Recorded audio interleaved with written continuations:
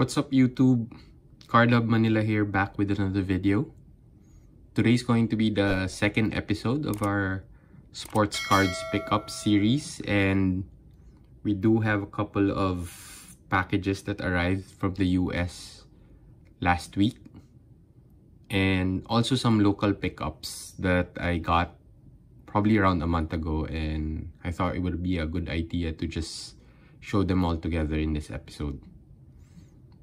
Anyway, this is not really a big reveal. These are just, I think, 6 or 7 cards. So this is going to be a relatively short episode. Cards are also nothing big. Just some cards that I've been wanting to get since last year. But, you know, I just waited for the prices to go down a bit. Everybody knows that the card market is a little soft right now, and it's actually a really good time to buy the cards that you want.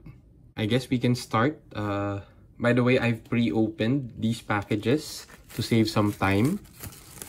But the good news is all of these were packed properly. So kudos to the eBay sellers that I got these cards from. So the first 2 cards that I got was, you know, rookie parallels of Jordan Nwora and Jaden McDaniels. These were the Mosaic Green, and I think this is the Blue Reactive for Jaden McDaniels. So I think I've mentioned that I'm collecting these 2 cards. These are my investment picks for last year's draft class, and you know, always good to be able to get rookie parallels of these 2 players. So there. So nice pickups for these 2. On to the next package. I think this is going to be, yes, it's going to be the Slam Insert set. So these are really one of the nicer inserts coming from the Panini Hoops retail product. So we have here a Holo Vince Carter or Air Canada card from last year's Hoops. And we also have here Zion. It's also the Holo version. And this one is from this year's Hoops product. So 2021-2022, right? So this is Luka Doncic, also a Holo. And we also have here LeBron James, Holo version, also from last year's product. And then we have the Black Mamba himself, Kobe Bryant, also from last year's Hoops release. So all 5 cards are the Holo version. So they're a bit more expensive compared to the base version, but you know, I prefer to get them because, you know, they tend to hold value better over the long term.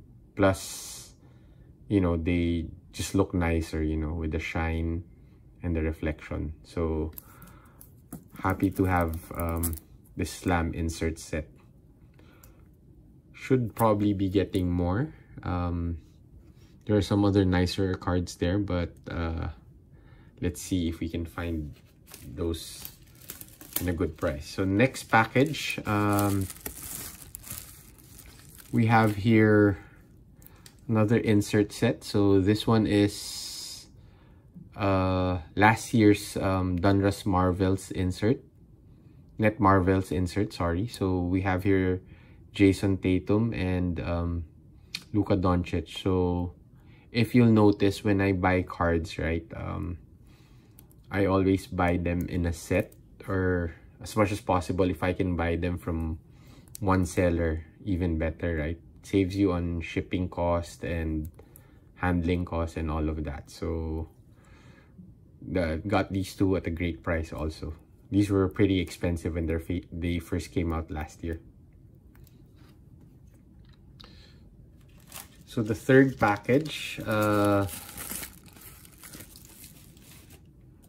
so another set of inserts, same players, Jason Tatum and Luka Doncic, but this time around, this is the Optic My House Prism version.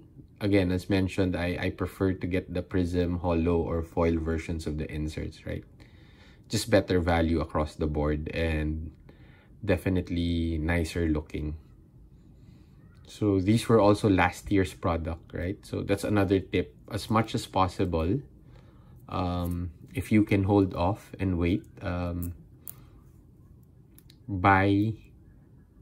buy right when the product releases, because that's when the cards are at their highest, or the prices are at their highest. Just wait a bit. In this case, this is probably 6 or 7 months ago when they were first released, and now the prices are considerably lower, you know, even for the Net Marvels and the Slam cards. Although I didn't really follow that tip when I got the Luka Holo, because that was a good deal actually, so I bought it when I saw it being posted. So this next card, so really happy with this next card, because I was really searching for it ever since I got that LaMelo Ball teal parallel. So it's team colored parallel, right, of the rookie card. So I went and tried looking for this card. Unfortunately, since this is a numbered card, I think it's numbered to just 99, right? They don't really come up in eBay a lot. But that's another tip. So if you are looking for a card that's currently not available in eBay, or that's expensive, there's a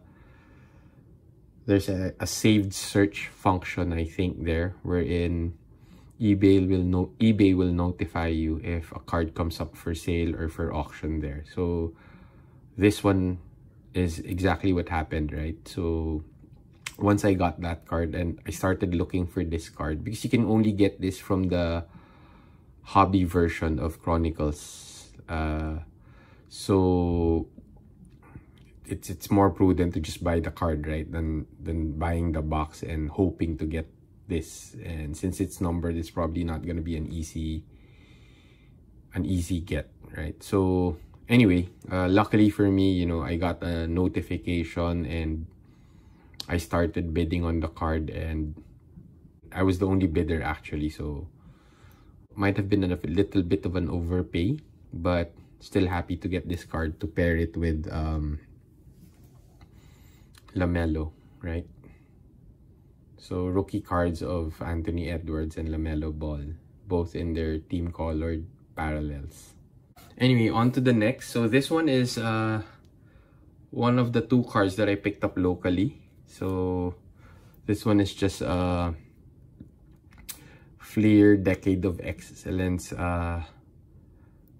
Michael Jordan rookie card tribute card. So I got this actually as a graded slab, WGC or WCG, but didn't really care for the grade there, and so what I did was I just cracked the slab and put it in a top loader. So that's the reason why this was displayed here. So I wanted to, you know, pair these 2 cards. These are the great 80s players. You have Bird, Julius Erving, and Magic Johnson. Then you also have Michael Jordan here, right? These are both sort of like reissues or tributes to their original rookie cards. So great to have these 2 cards alongside each other.